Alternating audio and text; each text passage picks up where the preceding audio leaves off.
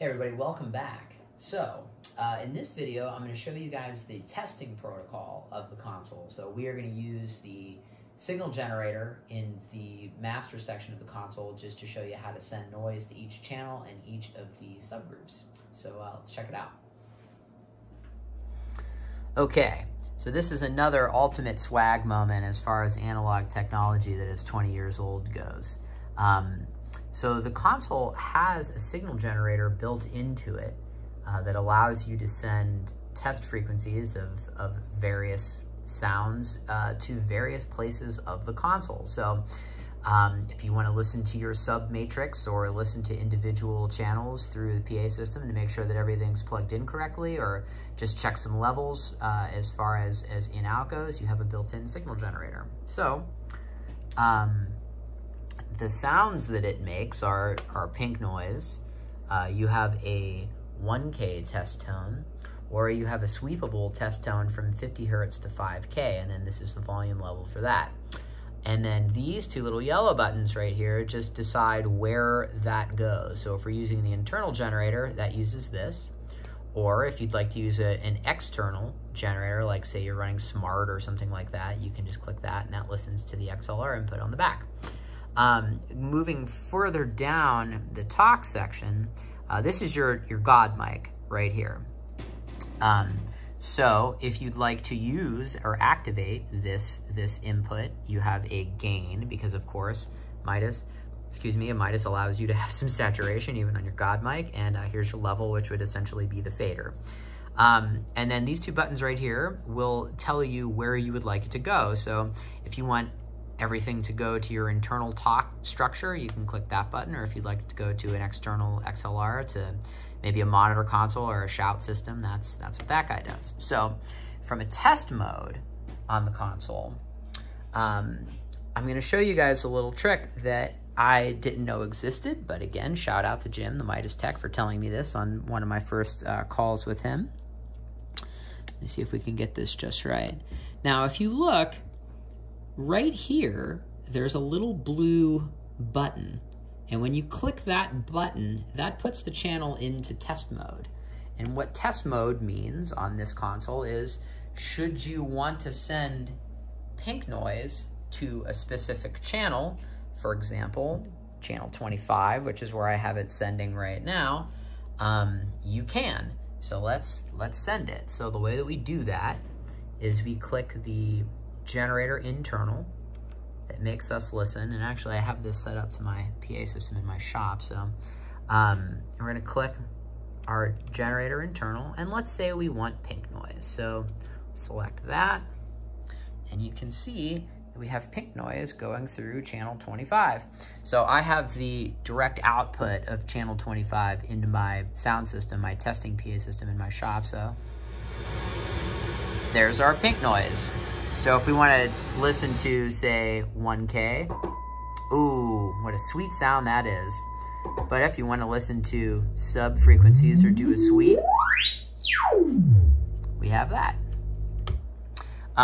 The other thing that the test function will do is, say you don't want to listen to a sine wave, you can use this talk input right here. So where it says talk to all internal, you can plug a microphone or any type of line level source material into there, and then that will play also. All you have to do is say talk to all internal. And because YouTube will not allow me to play music, I can't really show you that, but I can show you some of the cool testing protocols that you can do with console. So we take that off. So let's listen to pink noise. So we've got pink noise going right here. We're going to use our internal. Now let's turn that off.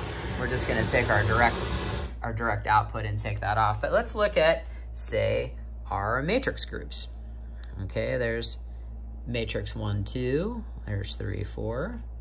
So you can see, whereas if you're teching a PA system, you can just send things to all of your outputs just to make sure that your systems guy plugged everything in correctly.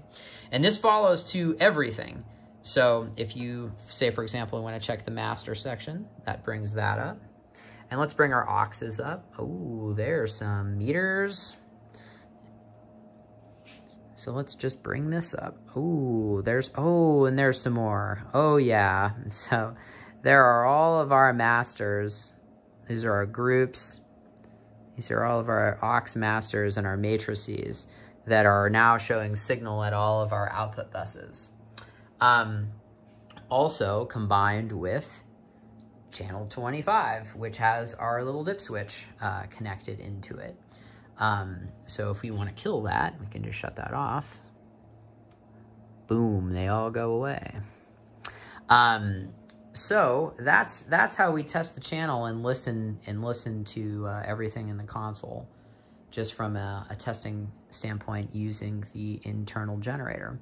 I went through everything and it all sounds pretty good. So I think that this is the time when we can start pulling the console apart. So here we go. Okay, so looking at the back of the console, each channel is secured via 3 screws.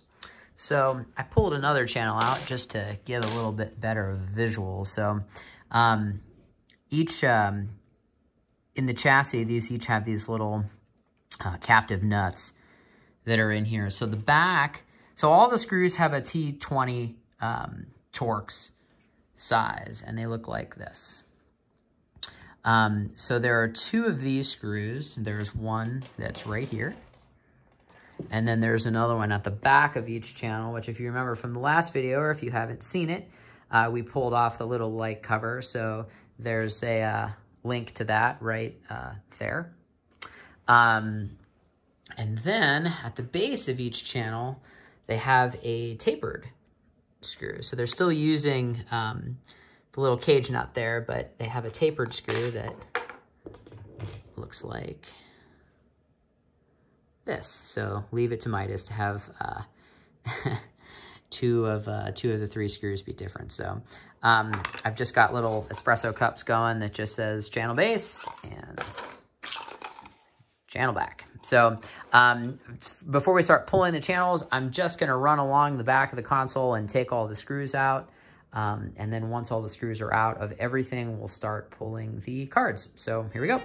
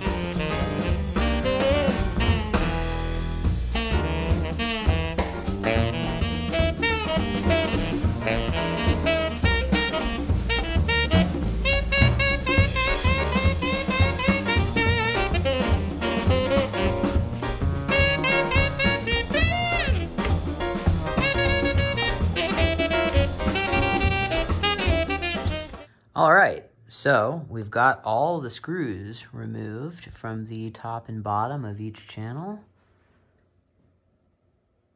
And then we've got everything labeled. So all the channels are labeled in their original spot, and I'm going to try to keep these as close to where they go. I still want to move some of the stereo channels around. I'd love to have a stereo channel up top just for drum overheads, and I want to move one into the channel 25 position for a DAW return, but I don't know if I'm going to do that or not, but we shall see. So we're going to start pulling the channels.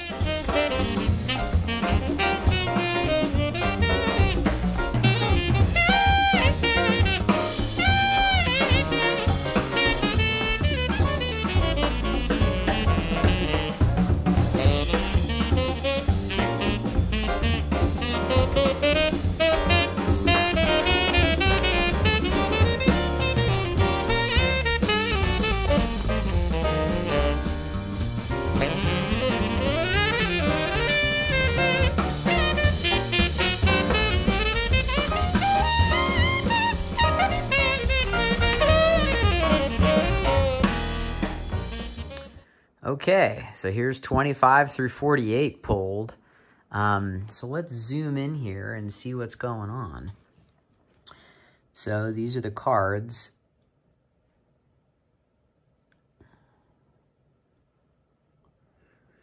And then these are all the ribbon cables, which, again, if you're watching any of these videos, I feel like you might be, maybe you're I mean this is not an offensive term, but in the nerdier persuasion. So I feel like this is the stuff that I really want to show everybody, because I'm discovering this right along with you.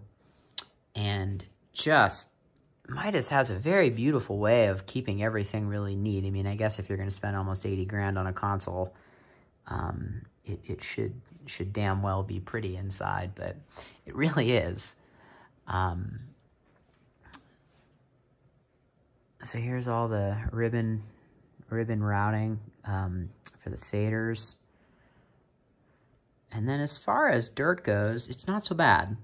There's dirt, but it's not all those little specks that you see down there. That's all just dust.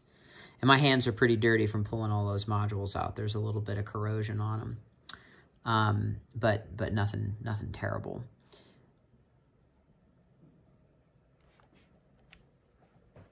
I'm gonna try to just shut up and not talk so much over everything, but here's what we've got going on. With this all pulled out, here's all the modules stacked up, which is pretty cool just to see. And that's only 24. I still have the other side of the console to do, and that's, I don't have any place to put them. So I need to get another shop card in here to put the other modules on there just to see. But again, just as a backed up look of the way of what it all looks like. So here's what's, I'm trying to go right to left with this console, just as far as taking everything apart, but I'm gonna try to get in here so you can see. Oops, that's down. The master section has these support pieces right here, these guys, and they actually are secured by, let's see if I can reach over this thing and show you. They're actually secured by some of those press nut brackets, so I thought that I could pop that off, which is pretty crazy that they have the these press nut brackets right here that are screwed in from the other side, and then they also have the same screw holes as the channel faders, so those things are really in there. Now, one of them fell while I was pulling everything out, which is this guy right here. So I tried to see if I could, this guy right here. I tried to see if I could very gently pull him out, but he's in there pretty good. So I'm gonna pull the master and the monitor section with the matrices out next. From first blush, these guys right here I'm probably gonna leave them in just to keep everything secured, but now that I'm looking at it, I think if these screws come out, that little angle bracket will come out too, and that'll come out, so we'll see.